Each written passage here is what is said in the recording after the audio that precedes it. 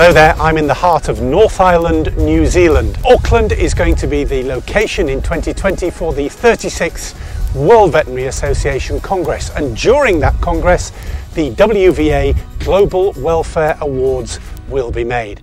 I will be on stage welcoming some of those vets who've gone above and beyond in the field of animal welfare in different continents around the world. I'm actually talking to you from the home close to Pirongia on North Island, belonging to vet Charlotte Cantley.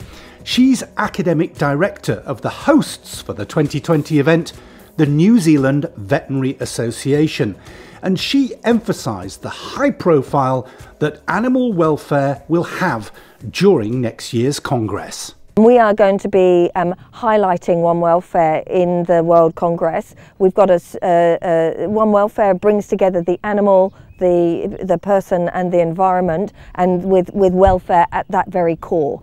So by improving the welfare of the animal, we are improving the lives of the human individual and the environment. So there's integral involvement between those three sectors. So come along in April 2020 in Auckland. All the details you can find on the WVA website to join myself, Charlotte, and all the other veterinarians from around the world who want to celebrate global animal welfare.